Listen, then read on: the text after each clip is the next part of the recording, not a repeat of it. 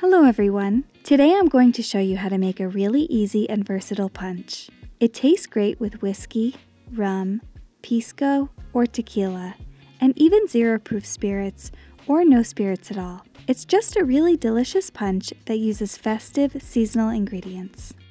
It's hectic enough during this holiday season to put a whole bunch of time and effort into a cocktail recipe, so this punch is very low effort and not your typical wee pearl recipe. Blood orange is the star of the show. These are in season right now and I can't stop eating them.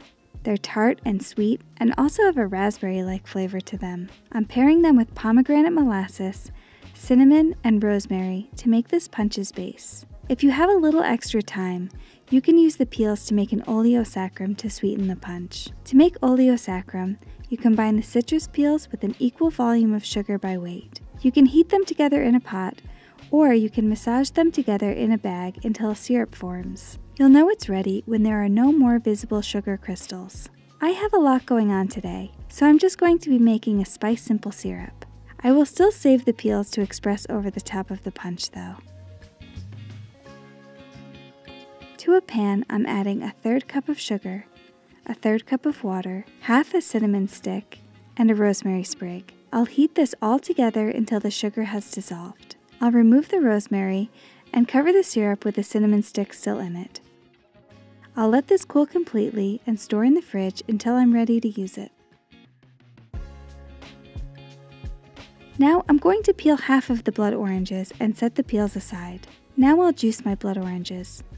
I'm using 7 blood oranges for this punch. Once they're all juiced, I'm going to add 1 ounce of pomegranate molasses. Pomegranate molasses is delicious. It adds a nice fruity zippiness to this punch. To this blood orange and pomegranate mixture, I'll be adding the spice simple syrup and the spirit.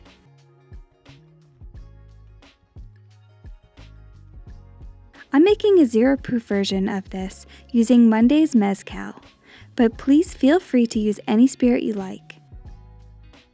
This is great with tequila, rum, whiskey, gin, or pisco.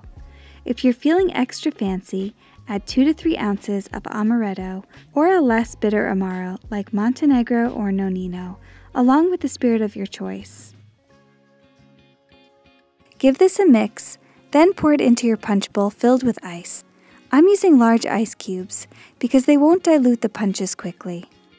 I'll add some blood orange wheels and some rosemary sprigs, and then I'll express those peels over the top to give this punch a lovely citrus essence. While I don't recommend adding sparkling wine to the punch bowl itself, I highly encourage you to serve this punch with a bottle of bubbly on the side for your guests to top off their drink. If you add sparkling wine directly to the punch, it will go flat very quickly, which is not what you want at a festive holiday party. A sparkling rosé is choice here. It will really play up those raspberry notes from the blood orange. I'm using this fantastic sparkling tea by Copenhagen Company. It evokes a similar flavor palette. And here it is, a super simple, very versatile punch that's perfect for any holiday party.